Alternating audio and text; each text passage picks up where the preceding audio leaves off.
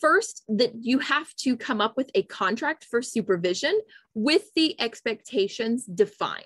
So you are outlining from the beginning what you are expecting of your trainees, and they are agreeing to it. And then if there's any dispute or disagreement or misunderstanding later, then you can come back to that contract to help clarify and determine how to proceed.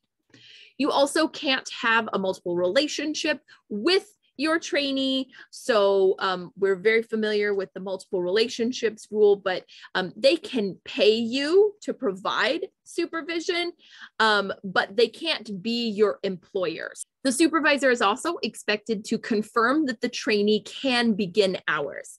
You want to not just go by somebody's word, but actually look at their transcript or proof that they have enrolled or completed their classes.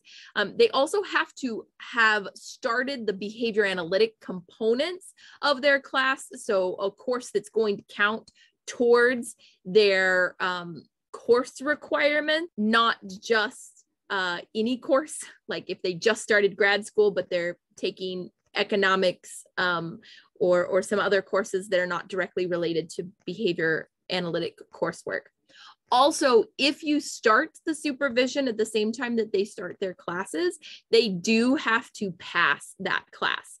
If they don't pass the class, then those hours can't count.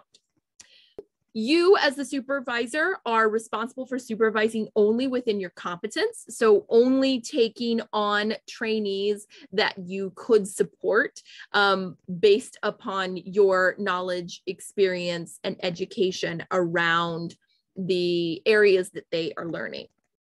If you have done all of your training in a school system, it might be outside of someone's scope of competence to supervise somebody who is accruing all of their hours in an in-home ABA setting, or vice versa.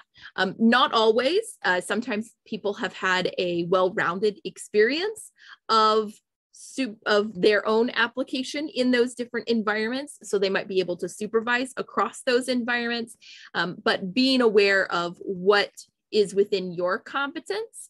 Also, supervisors are expected to only take the appropriate volume of supervisory activity for their workload. So you don't want to take on more trainees than you are capable of supervising. Supervisors are expected to model appropriate behavior with regards to ethics and professionalism, and supervisors are expected to provide feedback and reinforcement to trainees.